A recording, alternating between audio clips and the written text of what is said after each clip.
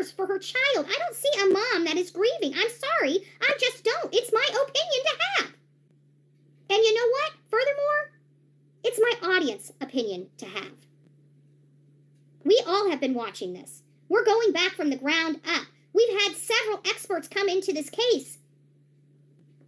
We're not going to keep dismissing the experts at the likes of these hate channels that are criminals and have no flippin' education, have never even stepped 1 foot in a college.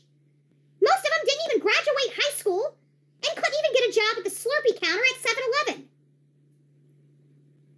And we're going to discredit, like, real investigators and real professionals that deal with psychology and have been employed by the FBI and, you know, have these great skills that are used all over the country. We're not going to listen to them for the likes of these animals that have no education and these horrible records while pointing at me for my little chump change. Doesn't make sense.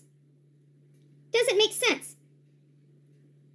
But all their little friends that are coming up, I'm going to give you a little tidbit of advice. Okay? And this is, when you go into those hate channels, they're going to use you, chew you, and spit you out. What do I mean by that?